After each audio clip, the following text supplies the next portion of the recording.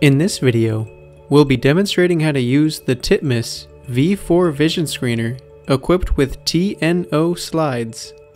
For a printable summary, see the description beneath this video. To begin, flip the switch on the rear of the unit to the on position. Then, turn the near far switch to the far position, pointing towards the mountain. Have the patient look into the vision screener. You will know they are in the correct position when the lights on the bottom right of the control panel light up. Note the light on the left, indicating that the vision screener is displaying slide number 1. This slide is testing the patient's binocular vision abilities. When their eyes adjust, the patient should see a combined image that looks like this. Ask the patient, how many cubes do you see and what color are they? On the record form, mark the number of cubes seen by the patient in the first section of the far point test box. Advance the slide to number 2 by pressing the plus sign on the control panel.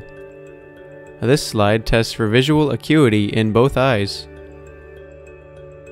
Say to the patient, next to the number 1 you should see 3 C's. Tell me what direction each of them is facing. Ensure the patient reads them as expected by comparing their answers to the reference on the record form. When they have done this, say, tell me the number of the line with the smallest set of C's you can clearly read, and then read them to me. If the patient gets 3 or more correct, ask them to read the next smallest line.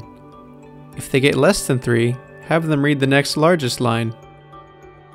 Mark the last line in which they were able to correctly read at least 3 C's on the record form. Slide number 3 and number 4 are similar, but test just the right eye and then just the left eye. The procedure is the same as for slide number 2. Advance to slide number 5. This slide tests for depth perception. When the patient sees the combined image, one of the rings in each target should seem to float. Ask the patient, does the bottom ring in target 1 seem to float out towards you? If no, move on to slide number 6. If yes, say to the patient, tell me which ring floats out towards you in target 2. Repeat for all 9 targets and record the last correct answer given by the patient. Advance to slide number 6. This slide tests for red-green color perception. Say to the patient, read me the numbers you see in circles A through F. Circle the last correct answer given on the record form. Note that circle F is unintelligible. Advance to slide number 7. This slide is testing for vertical phoria. The patient should see a combined image that looks like this.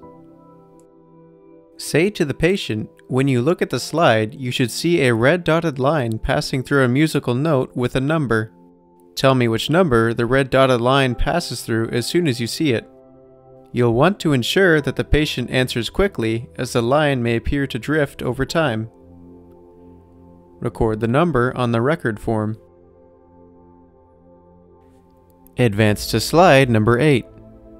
This slide tests for horizontal phoria. Say to the patient, you should see an arrow pointing downwards to a musical note with a number. Tell me what number it's pointing at. Record the number on the record form. Advance the slide back to number 1. Here we will be testing for peripheral vision.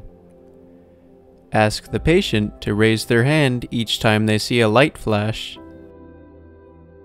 We will test for temporal vision at 85, 70, and 55 degrees, followed by a 45-degree nasal test.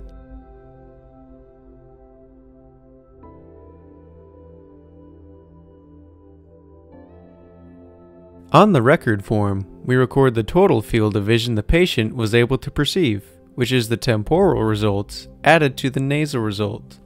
For example, if the patient was able to see all of the lights, their temporal field of vision would be 85 degrees and their nasal field of vision would be 45 degrees, for a total of 130 degrees. Repeat the procedure for the other eye. Now we will move on to the near point portion of the test. Move the near far lever to the near position and repeat the procedure for slides 1, 2, 3, 4, 7, and 8. Record the results in the near point box of the record form.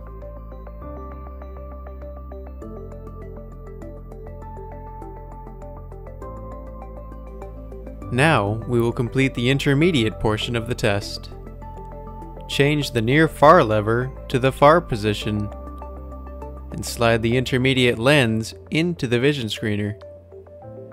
Repeat the procedure for slides 2, 3, and 4.